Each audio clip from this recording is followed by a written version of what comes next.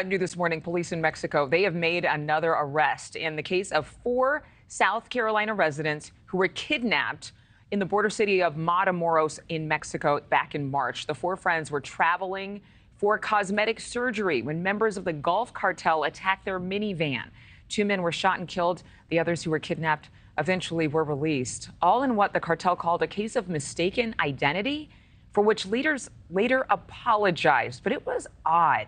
In fact, the cartel, I remember, Jorge, was actually lining up people shooting up photos and releasing those photos along with notes saying, we've punished the people responsible for this case of mistaken identity and getting those Americans involved.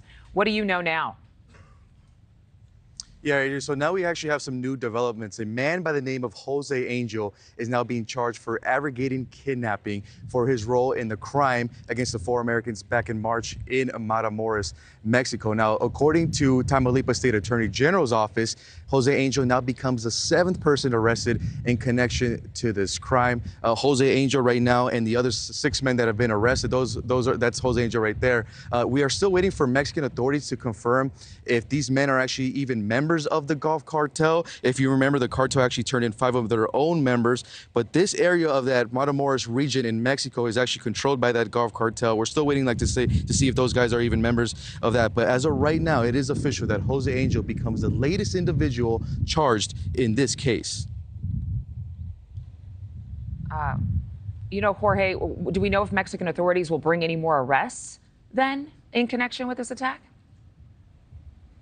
So right now, Mexican authorities have released little details on their ongoing investigation. We have reached out to the Tamaulipas State Attorney General's office to see is it still an ongoing investigation? Are there any more individuals that they're looking for? We have yet to hear back. But this is just a bizarre situation because even after that attack, if you remember a few days after, as you were mentioning, Adrienne, that's when the Gulf cartel actually turned in 5 of their own men over to authorities who they say that were responsible for the attack. But as of right now, authorities have yet to even confirm if those men are actually members of the Gulf cartel. So we're still waiting for more details, but this was a new development over the weekend now that José Angel is the 7th individual arrested. He is being charged with aggravated kidnapping. The other 5 men have actually been charged with the kidnapping and homicide. But as soon as we have another development from the Tamaulipas State Attorney General office, we will bring that to you, Adrienne. All right, Jorge, thank you so much reporting from the town of Eagle Pass, Texas for us. We appreciate it. Thank you for watching. Go to newsnationnow.com to find NewsNation on your television provider. And don't forget to click the red subscribe button below to get more of NewsNation's fact-driven,